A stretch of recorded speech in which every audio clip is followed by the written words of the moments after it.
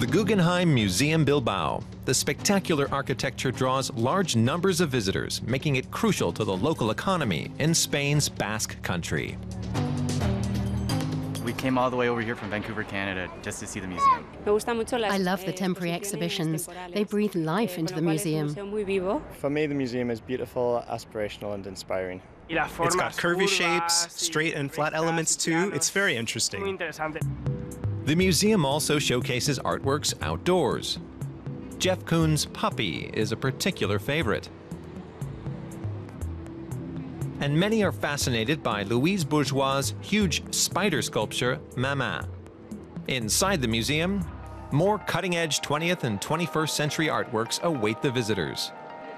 The 11,000 square meters of exhibition space draw in the crowds with temporary exhibitions of high-profile names, like textile artist Ani Albaz,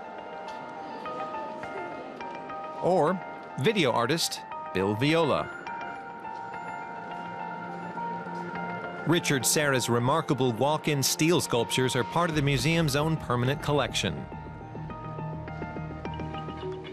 But visitors don't come only for the art. There's also exquisite Basque food. The Guggenheim in Bilbao is the first Guggenheim to offer Michelin star cuisine. The museum, run by Bilbao native Juan Ignacio Vidarte, is a success story.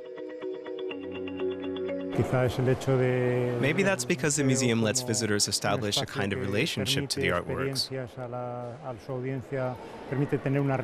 That isn't possible in any other museum in the world. The architecture plays an important role. It's allowed us to showcase modern art in a unique way. The awe-inspiring building marked a pinnacle in the career of U.S.-Canadian architect Frank Gehry.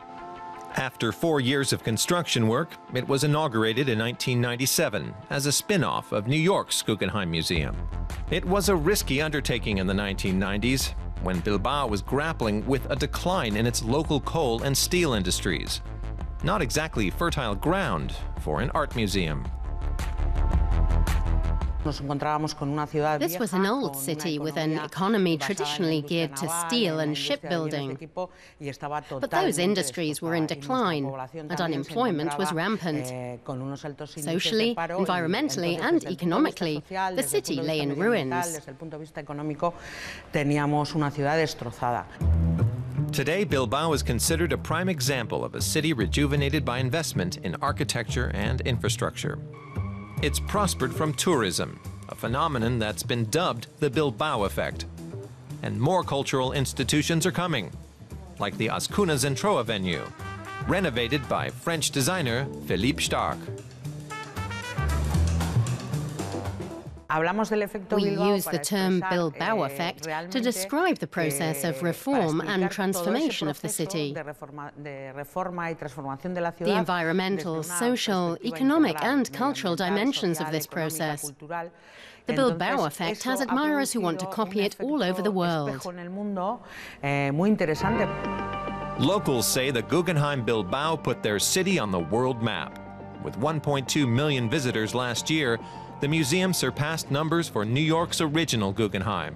That's generated thousands of jobs in Bilbao.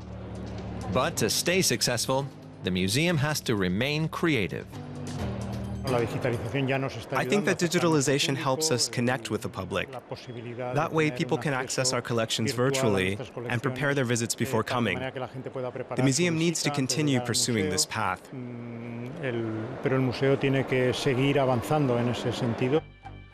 To celebrate the museum's 20th anniversary in October, light artists projected images from Bilbao's industrial age onto the building's exterior. The past meets a glowing future at the Guggenheim Bilbao.